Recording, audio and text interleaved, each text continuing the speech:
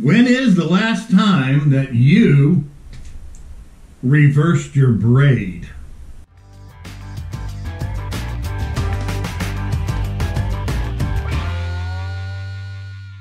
For me, it's braid reversal day. Yep, it's blowing, let's see, gale force outside and getting colder. So what am I doing here in the wolf den? I'm reversing my braid. Yeah, that's what we do around here. We reverse our braid. I got here my lowly Finor. What is it called again? I always forget. My Finor LT40. And I got this braid on here that's about 40 pounds. And it is all kinds of different shades of yellow. So how do I change and reverse my braid? Well, unlike the rest of the world, I'm sort of really into this stuff. And I have, and it's hard to pronounce, and I see cheaper versions out there today. But this is right here, this whole part right here, this pack of little tools or parts and pieces, this spool is all part of the Daiichi Seiko line recycler. It comes from Japan.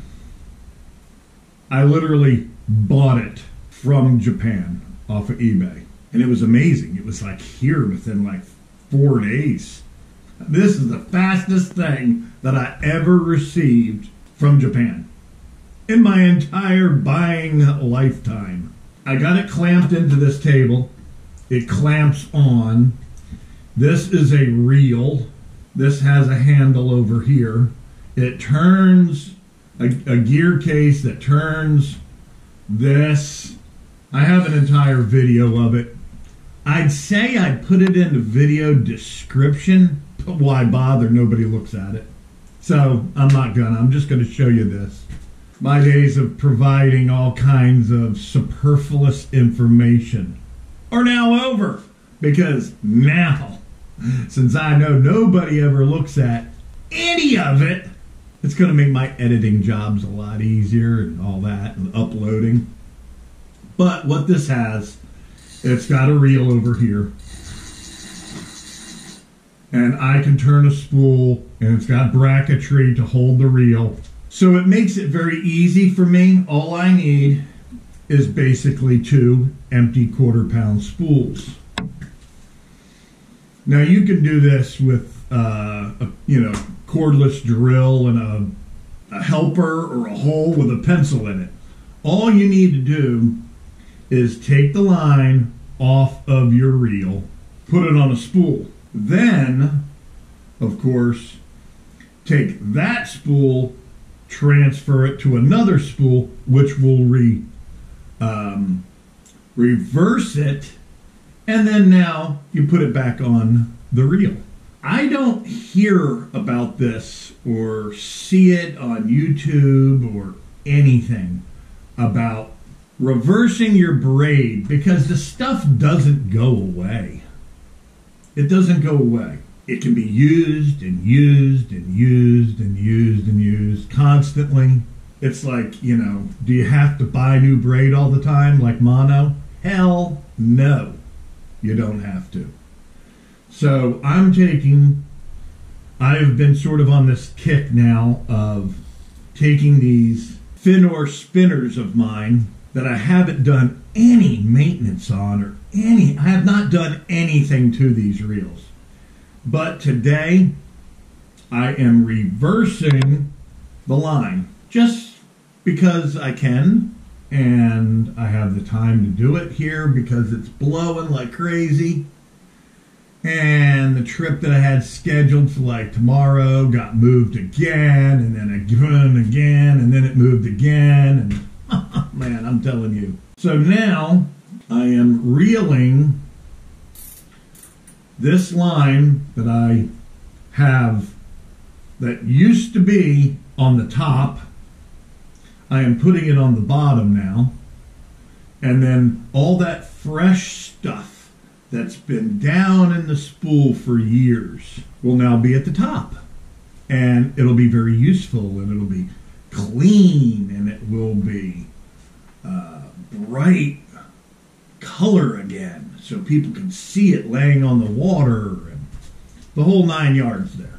Probably won't get out some of the spin from people turning the handle, because braid still spins like mono. That's what creates the loopity-doops in the spool of spinners. That doesn't happen in bait casting equipment. Doesn't happen to me. I have no problems with that. I could have my line all spun up on my bait casters, and it really don't matter. But I just wanted to put that out there, that this is something that I never hear about. Just use your common sense. You could, if you don't have one of these, which I'm lucky enough to have, and there's other ones on Amazon and eBay and all. This is one of the first real ones that I remember coming out, was the Daiichi Seiko.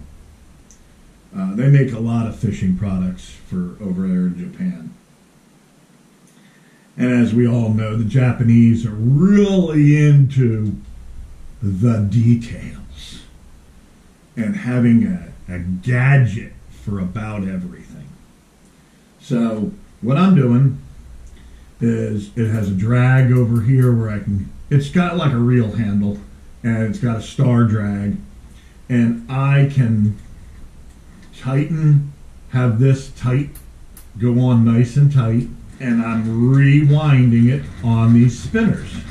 Does anybody do this? I mean, you never hear about it. So I figured I'd just throw it out there while I'm doing it. It's something that probably saves you a lot of money, and it saves your braid. You know, I mean, you can reverse it. You're right back into some fresh stuff.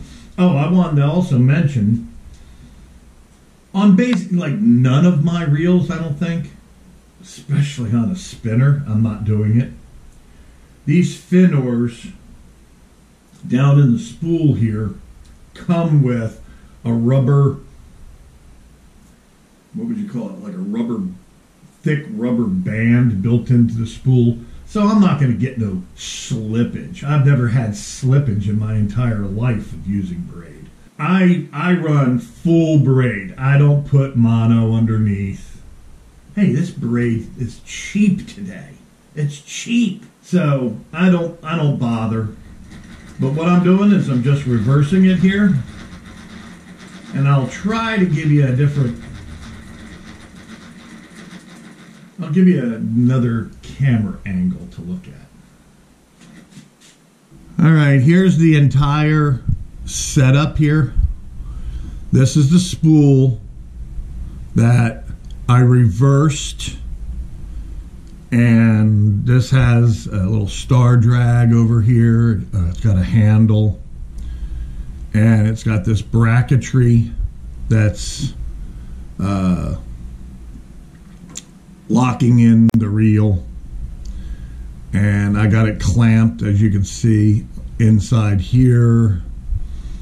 And what I did initially is I took all the line off, then I took that line and I put it on this spool. I took this bracketry off here, and I just had a spool down here. How did I do that?